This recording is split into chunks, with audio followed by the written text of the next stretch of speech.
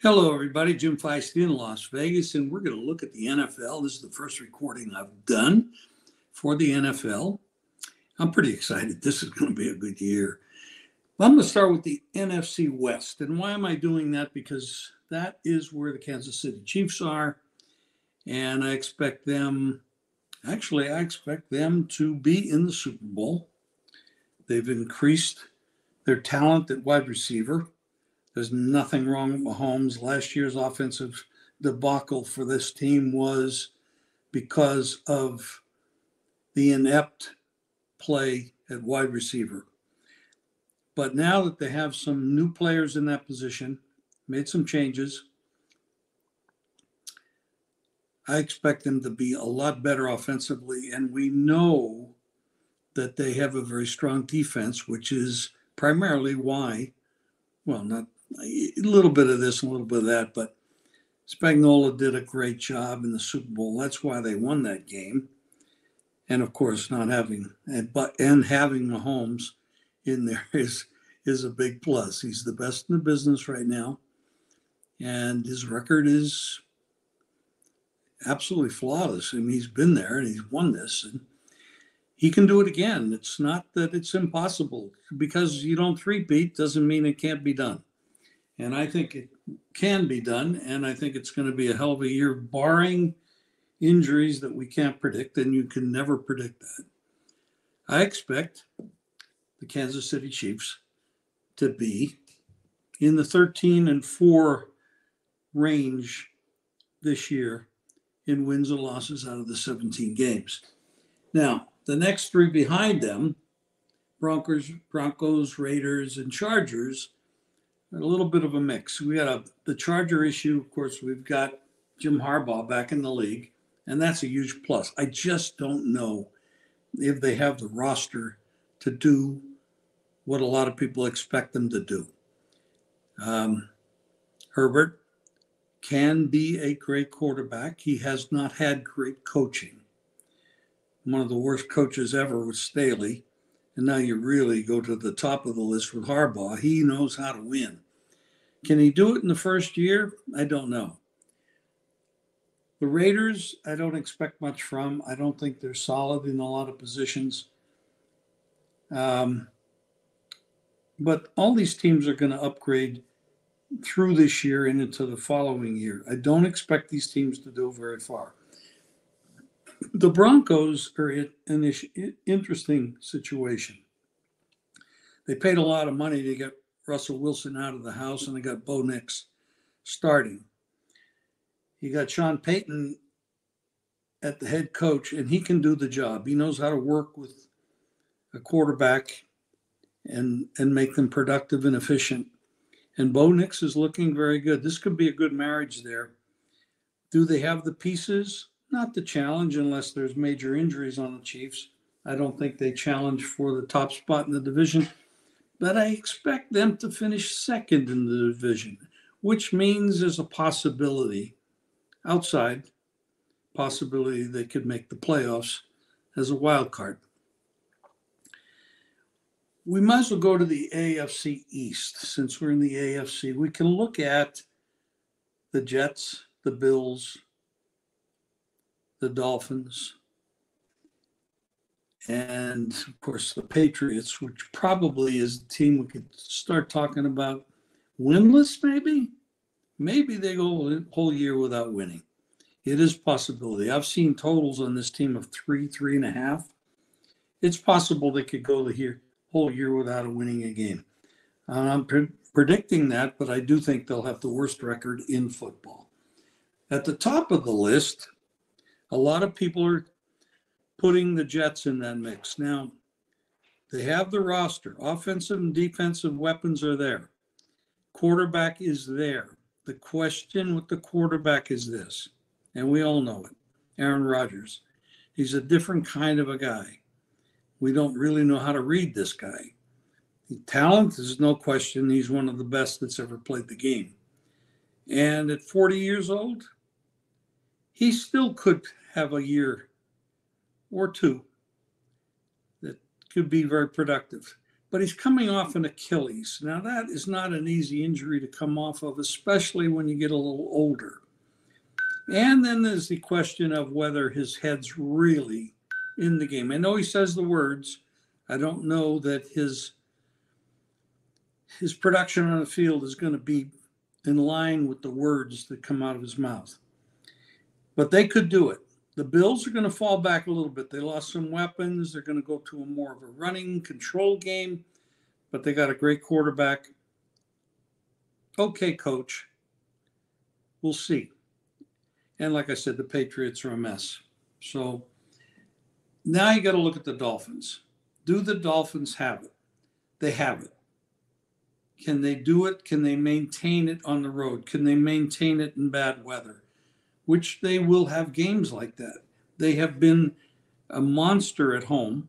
Of course, they play in a humid climate. Early in the season, it's very hot there. So they have a lot of edge at that area. But the way I see this is those three teams fighting for the top. The Patriots are out of it. I'm going to give the Jets a shot to win the division, but it's going to really come down to the big question mark. Everybody has the same question. Aaron Rodgers, will he show up? Does he want to show up? Is he healthy enough to show up? And can he handle 17 games? I don't know. I'm not super optimistic, but I give him a chance. But close behind, it's going to be the Bills and the Dolphins. So it could flip either way there. Now you look at another Western team of, how about we AFC North. This is a tremendously good division. The Bengals, the Browns, the Ravens, and the Steelers. I mean, you gotta give a big edge to the Ravens. They're coming in healthy. They've added Henry, running back issue. I mean, they can run the ball. I mean, they can be very tough, and we know Jackson can play. Strange game plan last year when they played the Chiefs. I don't know what the hell they were doing. I'm glad it happened because I had the Chiefs. And then, of course, you've got the Bengals. You got the same kind of an issue you have with a lot more, for sure, desire with Joe Burrow, but he's been injury plagued, and can he stay healthy? Huge question. I don't know. Jamar Chase has been a problem signing. He's been a holdout, hold in, whatever you want to call it. But the Browns, you got the question mark at quarterback. They have the roster. They got the coach. But Deshaun Watson is a mess. They paid him too much money. Does he really want to play? Why should he want to play? He's getting paid no matter what he does. If he sits on a bench, sits at home, he gets paid.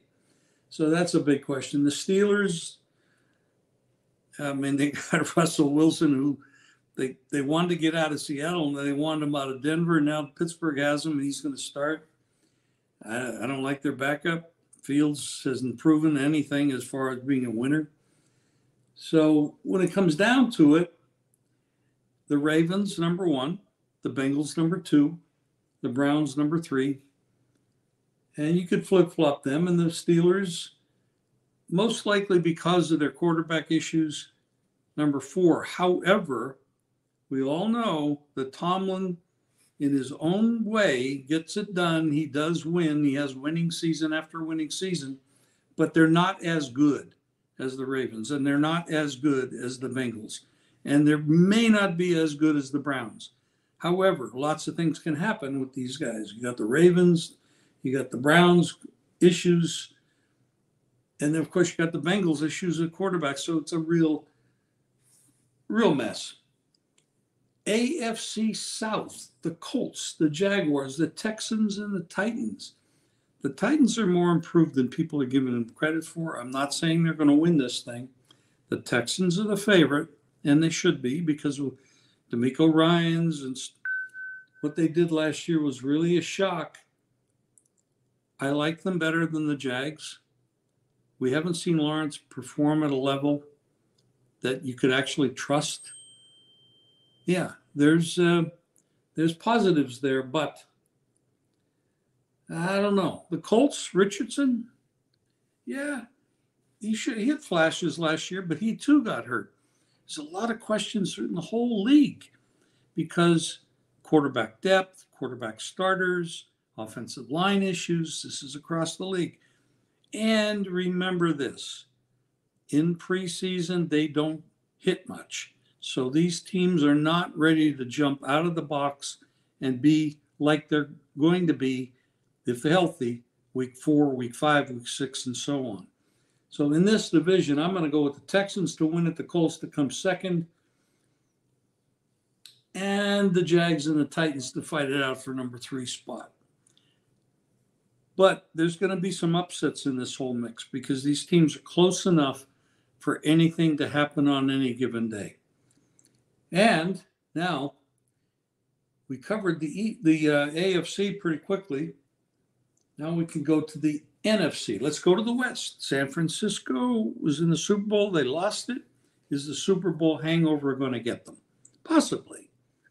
Niners, they got problems. They got offensive line issues with Trent Williams. They got Ayuk. There's issues there. The Rams, I like these Rams. I mean, the coach has got it doing a good job. They got the quarterback. They got a lot of talent. They lose Arnold at defense. That's a big loss. They got the Cardinals and the Seahawks back there with them.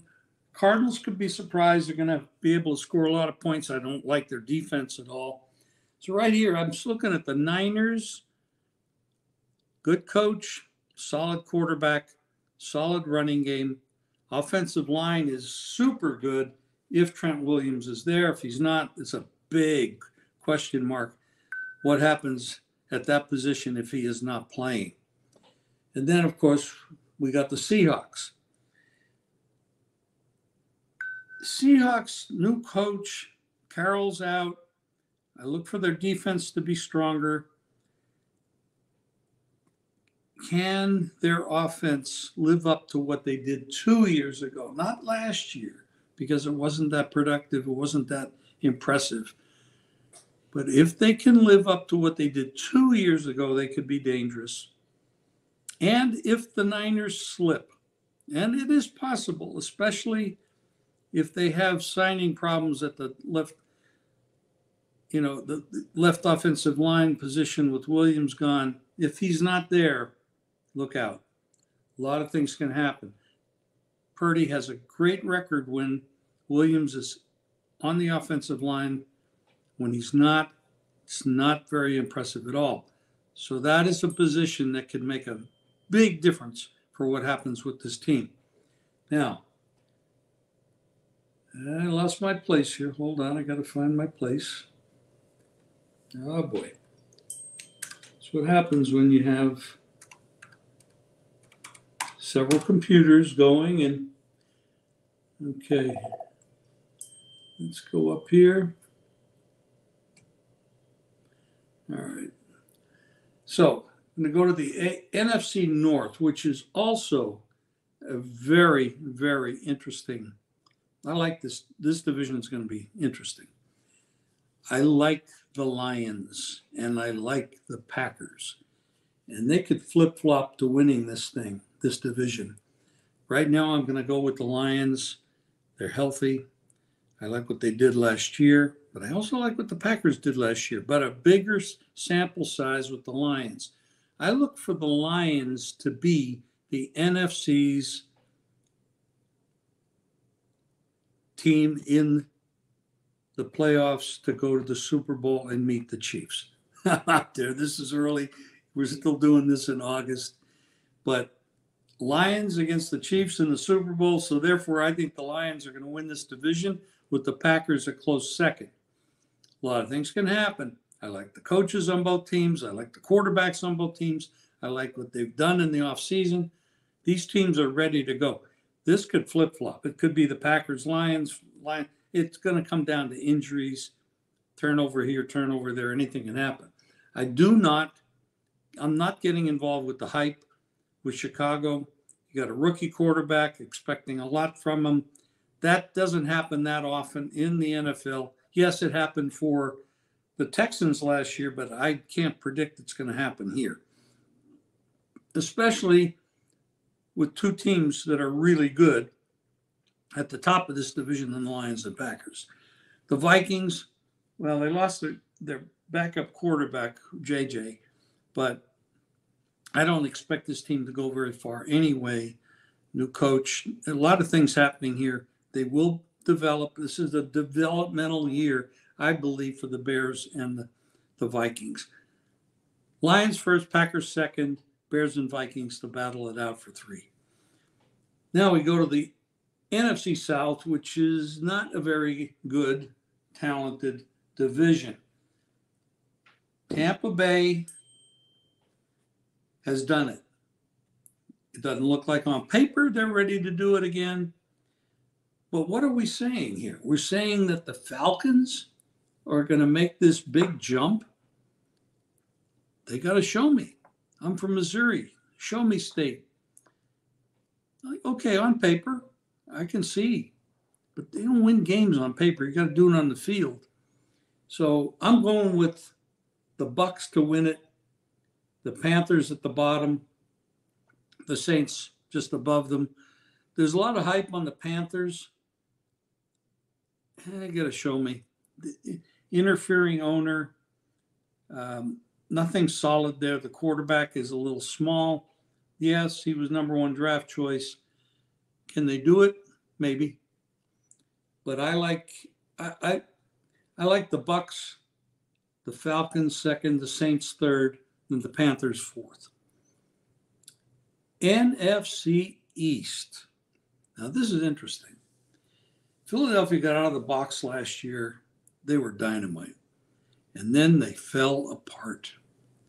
Well, they did have an offensive coordinator and a defensive coordinator there for 1 year because the other 2 guys left and got head coaching jobs.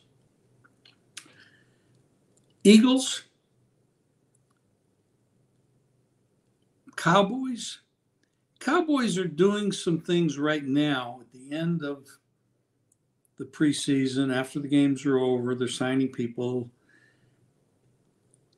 I don't know that they did enough. Jerry Jones is one of those interfering owners, but they did win the division last year, thanks to the Eagles falling apart. I think the Eagles bounce back. I think they win this. Is it possible the Cowboys can hang on and do it again? Yeah, but I don't see it. I think the Cowboys are going to be under 10 wins. Eagles win this division. Commanders come third. Giants fourth. Commanders are doing some things that are interesting, and I like their prospects. Let's say it that way. Given the right things happening, they could easily end up third in this division. I don't think they can end up second, but if something happens to the Cowboys and they're worse than expected, you could get 9 wins out of the Commanders, 9 wins out of the Cowboys, possibly. Or they both could be 8, and the Giants are at the bottom. Giants paid too much money to their quarterback. They're not ready to win with this team. They're a mess right now. So that's my overview right now of the NFL. It's a quick version. I will get much more serious about the NFL, and my bets will get larger as we get into week 3, week 4, and we see what these teams are doing on the field. Who's ready to play? Who can stay healthy? Because of the rules now where you can't have padded practices, you can't hit, you can't do this, you can't do that. These teams are not really physically ready to play football at their highest level. That's across the board. There are exceptions, and we will see them develop as we go through week 1, week 2, week 3. By the time we get to week 4, week 5, if these teams are healthy, you'll see different teams, different momentum swings, efficiency swings.